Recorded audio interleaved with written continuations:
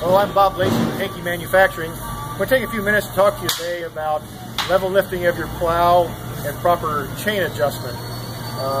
Chain adjustments we recommend to achieve best performance of level lifting. What we see a lot of times out in the field after we've delivered a plow, we'll note that our chain arrangement has been changed. We have a 3-segment chain arrangement that is our standard.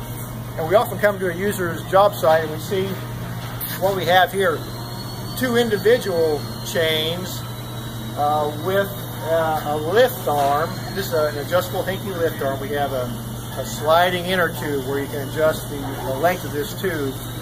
We'll either see the Henke lift arm fully retracted, or there's other manufacturers which do have this size of lift arm. It's rather limited in length. It's a fixed position. And that affects your level lifting performance very much. So we'll show you what we see in the field, and usually when we're responding to reports of improper level lifting performance, we'll see this 2-piece arrangement, and I'll explain why this causes issues as far as level lifting.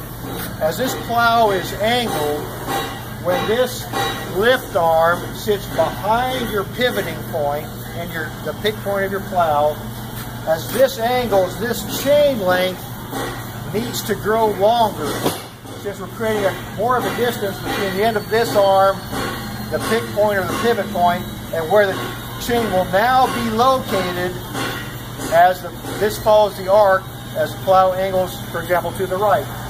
So Ken, our sales engineer, will start up the truck and we'll demonstrate this. Lift the plow and we'll angle first right and to the left. Good, Ken.